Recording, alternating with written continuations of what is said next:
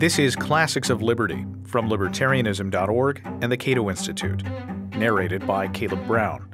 Today's classic is Abram D. Smith and Nullification, Part 2. In this second of two selections from Smith's decision in Re Booth, 1854, Justice Smith verbally elaborated before the court his earlier written decision. Smith argues that state judges have obligations and duties to protect the rights of citizens regardless of the unconstitutional pronouncements of the Supreme Court and the Congress of the United States. He maintains that the parties to the Constitution, the states, the people, and the United States have equal rights and duties to interpret the document and protect the parties' rights as need be. Though Missouri pronounced Joshua Glover a slave, and the national government unconstitutionally employed slave-catching marshals, Smith declares it his duty and right as a representative of Wisconsin and the people of Wisconsin to resist both any and all actions and legislations that violate the terms of the compact. In Re Booth rocketed Smith to superstardom in the emerging anti-slavery community and steadily progressed to the United States Supreme Court. In Ableman v. Booth, 1859, Chief Justice Taney and a unanimous court overruled Smith. Meanwhile, a land scandal rocked Wisconsin state politics and upset the careers of many, including Smith, who stood accused of accepting $10,000 in railway bonds as a bribe. While he admitted to taking the bonds, he claimed it never influenced his opinion regarding land grants to the railroad.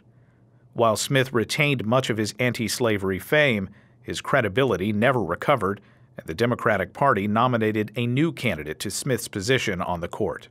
He was thus rendered a man without a party, and though 40 Republican editors throughout the state endorsed his nomination on their own 1859 ticket, he received only 15 of 61 votes in caucus.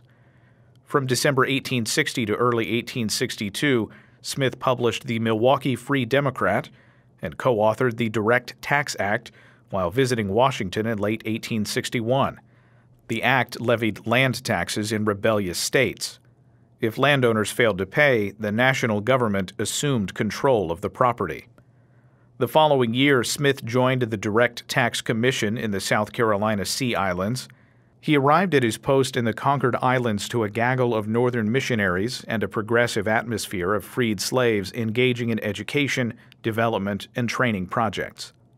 Smith adjudicated disputes relating to the divisions of property and delinquent taxes, advocated full citizenship for freedmen, and he delighted in General Sherman's Special Field Order No. 15 in early 1865, which granted huge tracts of land to freed slaves throughout the South, believing that, quote, the betterment of the freedmen was inherently tied to their ability to own land in the area where they had been born and raised.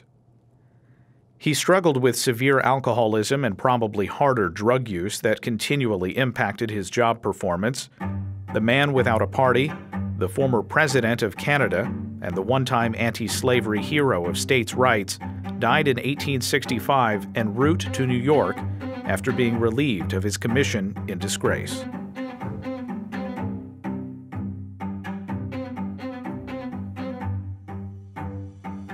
Abram D. Smith on Nullification, Part 2. One great aim of the founders of our government, among others, was to secure beyond contingency personal liberty and to protect and preserve, as far as practicable, the independence and sovereignty of the respective states, without whose agency such personal liberty could not be protected and secured, as far as was consistent with the practical efficiency of the federal government about to be organized. It should be remembered that error does not become truth by being often repeated, nor does truth lose any of its force or beauty by being seldom promulgated. Nor does vice become virtue by persistence in its practice, nor bad government grow better by acquiescence in its evils.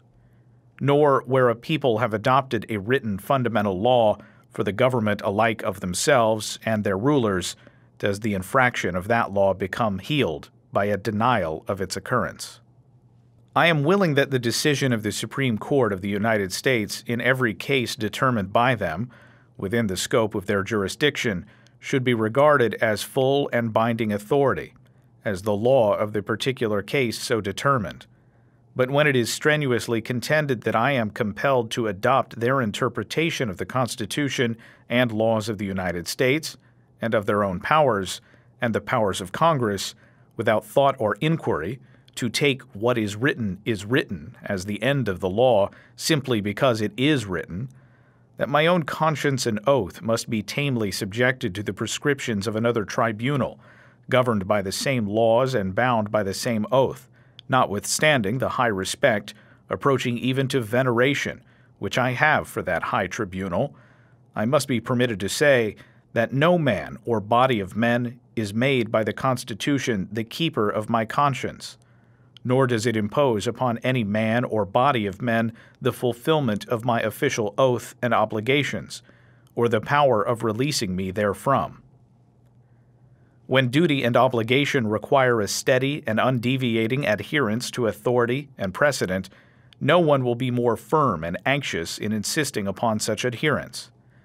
But when the like duty and obligation require a departure from such precedent and authority in obedience to a paramount law, the fundamental law to which each and all are equally bound, I hope to be found just as firm in my adherence to the latter. The Constitution of the United States is, in its more essential and fundamental character, a tripartite instrument. The parties to it are the states, the people, and the United States. The latter is indeed a resulting party, brought into existence by it, but when thus created, bound in all respects by its provisions. It is practically represented by its several departments, deriving their power directly and severally through its respective grants. It is derivative, not original. Previous to the operative vitality of the Constitution, this third party to the instrument was non-existent, and, of course, powerless. The other two parties, the states and the people, were pre-existent, endowed with all the essential elements of sovereignty. One great and fundamental mistake has been made in respect to the second party to the Constitution, namely the people. This party here spoken of cannot be considered as the people inhabiting the whole territory embraced within the boundaries of the original 13 states, as operating in mass as one undivided and indivisible community. Previous to the formation of the government of the United States, there was no such political existence. The people mentioned in the preamble to the Constitution and often referred to in judicial discussions must, it seems to me, necessarily mean the people of the United States, that is, the people of the several states united, so many uniting as were deemed a sufficient number to warrant the institution of the new government and render safe the delegation of certain powers before possessed by the respective states. The state governments pre-existed. As the people of the respective states did they adopt the Constitution. By the authority of the states were the people called upon to adopt or reject the Constitution. By the people of the respective states was it adopted, and when ratified by 9 states, not a majority of the people of the Union to be formed, was it to become operative. The states, as such, were distinctly recognized through every stage of progress, from the inception of the consummation of the plan of union, and through the state organizations only could the first step be taken, and through those organizations only can the people of the Union now impress their will upon the measures or action of the government. Indeed, the federal Constitution provides no mode by which, in any case, can the people of the Union affect the federal government, by through the state organizations, and by the instrumentalities furnished by the governments of the respective states. The states derive not one single attribute of power or sovereignty from the Constitution of the United States. On their separation from Great Britain, they were each sovereign and independent, as completely so as the government from which they had revolted. They retain all the attributes of sovereignty which they have not delegated or relinquished. Nor does the Constitution address itself, in a single instance, to the people of the whole Union as one indivisible community, but always to the people or to the constituted authorities of the respective states. But the new entity brought into existence by the Constitution does derive every jot and tittle of its power from that instrument. Without it, the state existed and performed all the functions of government. Without it, the federal government had not a shadow of existence. If that instrument ceased to operate, the states would move on, performing their present functions and probably resuming the powers before delegated, but the government of the Union would cease altogether. I make these remarks because persons in their zeal for federal supremacy seem to have lost sight of the true relations subsisting between the Confederacy and its members. The rights and sovereignty of the latter would seem to be sacrificed to the exaltation and glory of the former. But returning to elementary principles, it will not be difficult to determine the just rights and limitations of both. Test the third clause of the second section of the fourth article of the Constitution by this rule, quote, "No person held to service or labor in one state under the laws thereof, escaping into another, shall, in consequence of any law or regulation therein, be discharged from such service or labor, but shall be delivered upon claim of the party to whom such service or labor may be due." End quote. What power or authority did the states relinquish by this clause? At most, the right and power, if you will, to enact any law or regulation by which such escaping fugitive shall be discharged from such service or labor. They also covenanted that the fugitive should be delivered up. But did they delegate to the federal government the right to enter their territory and seize him? Did they authorize that government to organize a police establishment, either permanently or temporarily, armed or unarmed, to invade their territory at will in search of fugitives from labor, ranging throughout their whole extent, subject to no state law, but enjoying a defiant immunity from all state authority or process while executing their mission? Did the states relinquish the right or power to prescribe the mode by which they would execute their own solemn compact in delivering up the fugitive?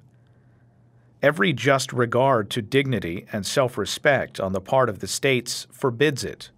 Every sentiment of delicacy, not to say justice, on the part of the national functionaries should revolt at it. In Virginia, he may be indeed a chattel, but in Wisconsin, he is a man. The laws of Virginia make him a chattel there, but the Constitution of the United States and the laws of Wisconsin regard him as a person here. Under the Constitution, the fugitive leaves the attribute of the chattel behind him in the state from which he flees and goes forth as a person. The law which makes him property in Virginia does not go with him beyond the limits of that state. On his escape from such limits, he ceases to be property, but is a person liable to be reclaimed. The person may escape, but the property cannot. The states are no more bound to recognize the fugitive slave as property than a fugitive apprentice as property. The relation of master and servant is recognized so far, and so far only, as the obligation of service is implied from such relation. Even such obligation is not recognized as full, complete, present, and operative, but as attaching to that relation in another state.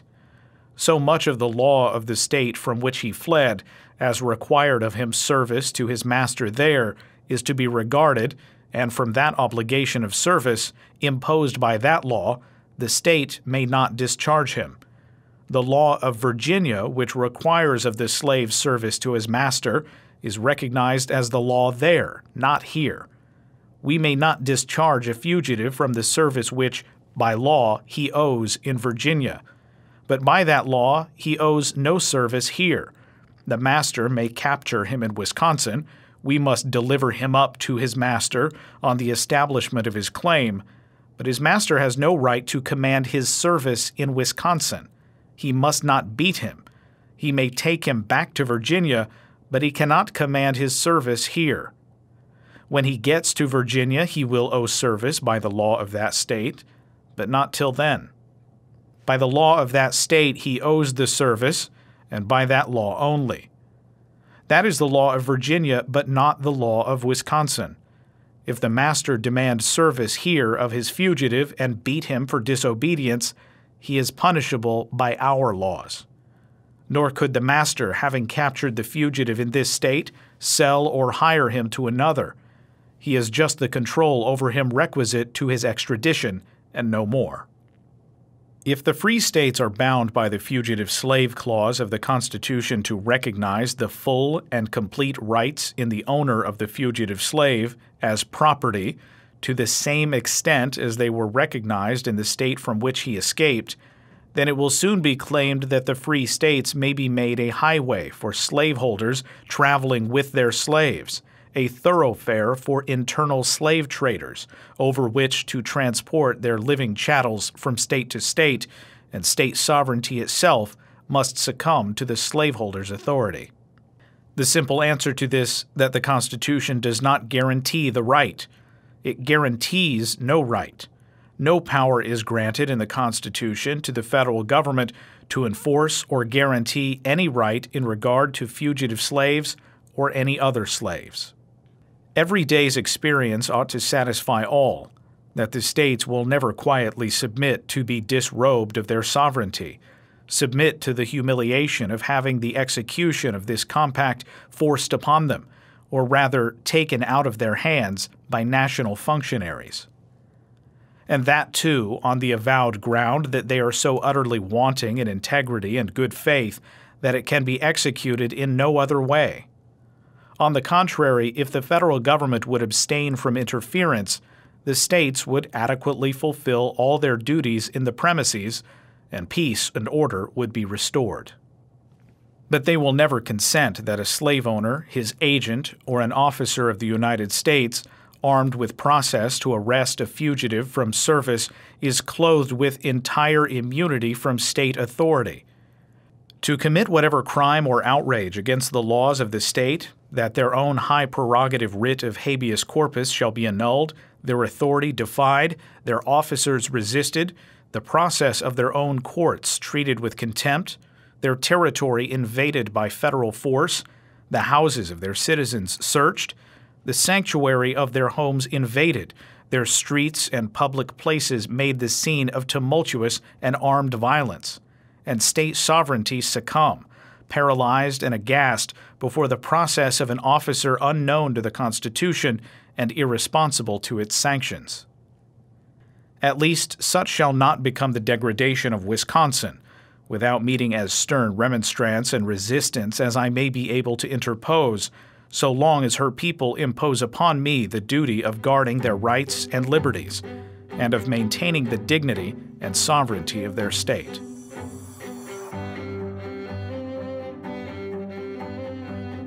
That was Abram D. Smith and Nullification, Part 2. Find more classics of liberty at Libertarianism.org.